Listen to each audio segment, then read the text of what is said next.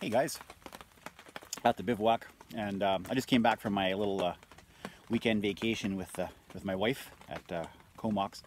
That's the video before this one with the seashore video.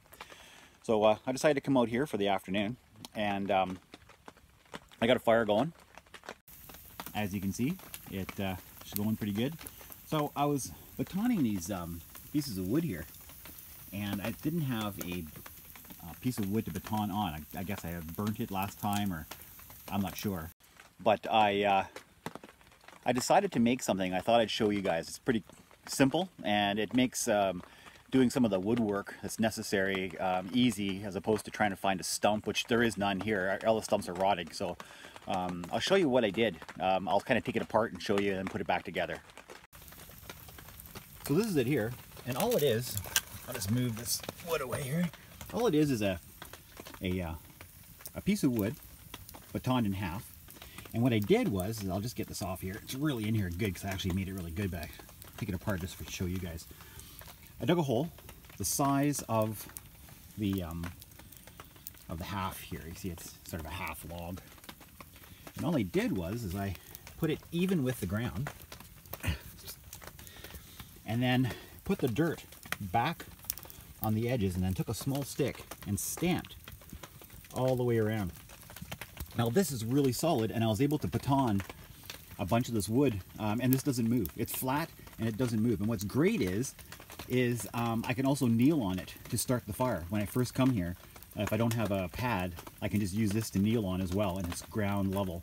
So I thought that was pretty cool. Oh, my hand in the way there. I thought that was pretty cool. Let me just sit back down on my chair. I got a coffee going. There we go. Hang on one second.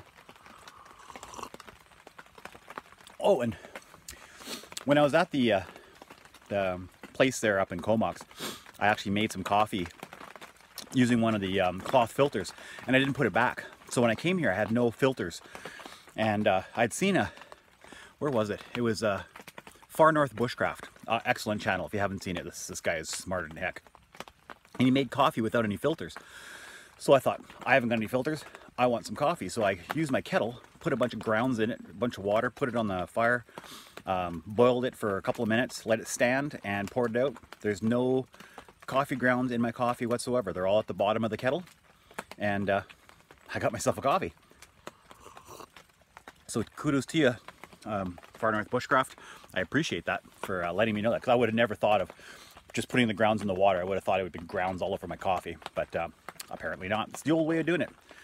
These older guys, I tell you, they got some of the greatest ideas. So I'm going to sit here by my fire with my new batoning wood and have a coffee. It's raining pretty good, actually. I don't know if you can hear it on the tarp. The tarp's holding up pretty good. No issues with it.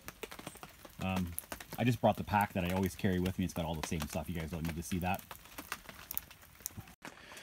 All right, I'll talk to you guys later. I just wanted a quick video on making that little baton thing, and also kneeling pad. I thought it was a really kind of a neat idea. I've never seen it done before. The only ones I've ever seen done for batoning was TA Outdoors, another good YouTube channel, and the guy's dad made a good stand, but nothing in the ground like this that can be used as well to start the fire while kneeling. So I thought I'd share it with you guys, and the coffee idea. I thought that was a good idea too. So anyway, talk to you guys later. If you haven't subscribed, please subscribe. We're at like 333 subscribers. It's going crazy. I'm getting like 1 or 2 a day. To all you new subscribers, welcome to the channel. I hope you're getting some great info. I love doing this stuff. Tell your friends to like and share and subscribe and do all that kind of stuff. And let's get this channel so it's going really good. I'll talk to you guys later.